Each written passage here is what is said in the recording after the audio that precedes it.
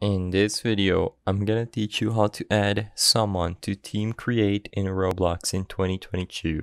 It's a very quick and easy process, so make sure to follow along.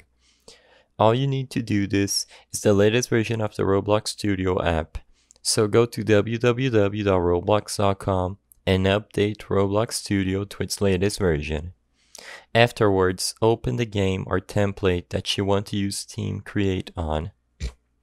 After you load into your template, all you need to do to add someone to Team Create is go to View on the top of the page and select Team Create.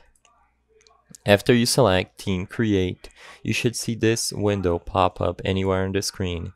Now, just click Save to Roblox, got it, and click Save. Make sure Team Create is ticked on and enabled. The game will now load, and you will be able to use Team Create through the same panel located at the side of the screen.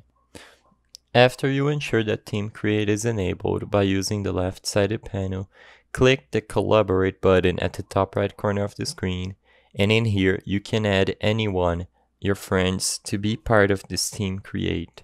So I can just search for my friend, their name or their Roblox avatar will pop up, and as you can see, they are a friend, and I can save them and add them to this Team Create session.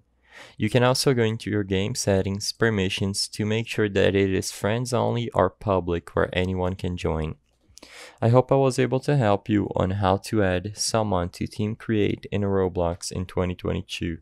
If this video helped you, please be sure to leave a like and subscribe for more quick and easy tips. Thank you for watching.